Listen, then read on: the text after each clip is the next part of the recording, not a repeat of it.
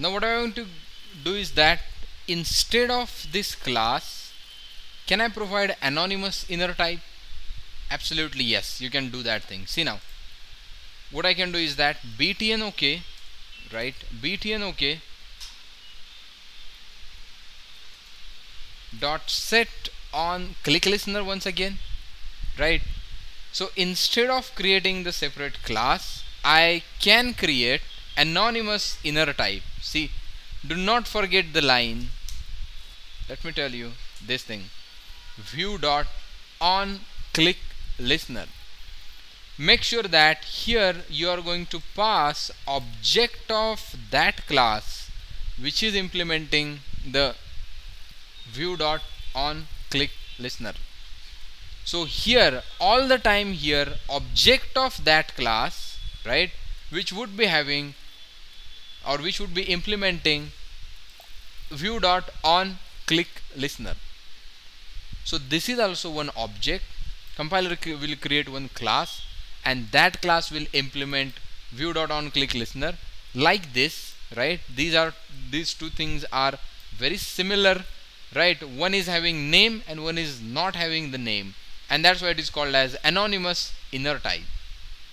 One is having name, over here click is the name of the class, where here there is a no name of the class, and that's why this thing is called as anonymous inner type. Okay, else everything is same. Let me copy this and paste it over here.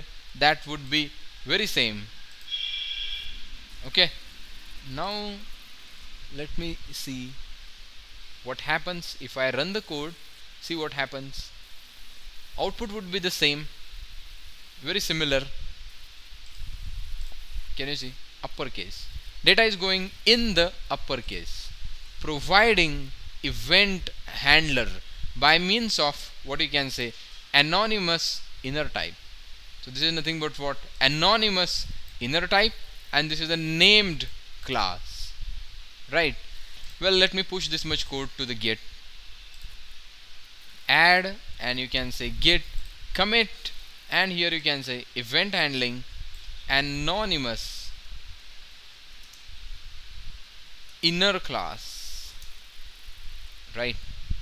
Event handling using anonymous inner class.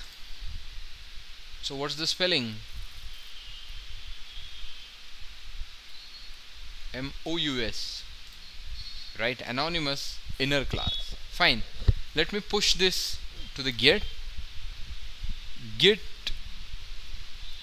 repository, and the push this, I am pushing it to the git, right. So you would be getting code on the git. Well, now beginning of the Java 8. So this is how you would be working with the anonymous inner class. In the next tutorial I am going to explain how you are dealing with the Java 8. I am going to get the benefit of the lambda expressions and the method references, right. I am going to get the benefit of the lambda expressions and the method references.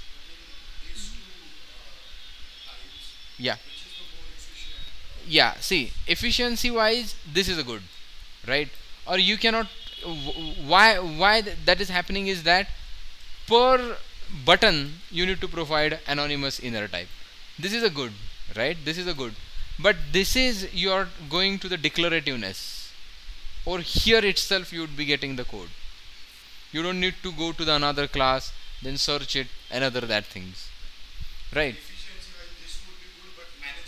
Yes, maintainability. Yes, and this much kind of memory is, that's fine. So your phones can consume this much kind of memory or work with this kind of memory, right. So the next thing, right, is more precise. Next thing is a more precise by comparison of this and this, right. Here you are creating the object, but in the next thing we wouldn't be creating that one expression. Yes. Yes.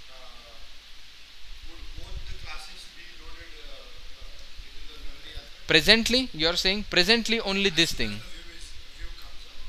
View, see, first line would be this on create, after that content would be getting loaded, then your button would be getting find, then this line, and whenever you are going to execute this line, one object would be getting created, right? But yes, no, not like that. Before, so this is the event, you can say this is the event that is going to be appeared afterwards, right? That is going to happen afterwards, but object would be getting created. Yes, on would be getting created. Yeah, in both the cases same, in the both the cases same will happen, right? Here as well as here, same thing would be happening. Yes, do that thing. Yes, yes, yes. But the maintainability, yes, maintainability is, or the declarativeness of this code is more, right? This thing. Okay. So next tutorial will cover in-depth Java 8, how you are going to integrate the Java 8 in the existing same code, right? We'll see that thing in the next tutorial.